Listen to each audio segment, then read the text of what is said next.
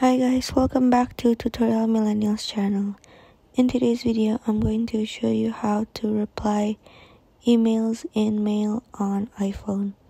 So first you tap on the inbox on your mail and then choose the email and then tap there and then tap on reply, and then there you could just type in what you want to reply. So for example, love your products.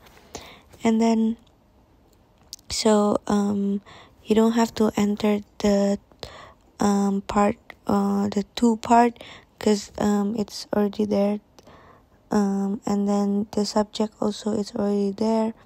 Well, you could erase the subject and change it, but since you're replying to the email that they've sent, so the subject is there, and then on top right, tap the blue icon there and it's sent. So that's it for today, and thank you for watching.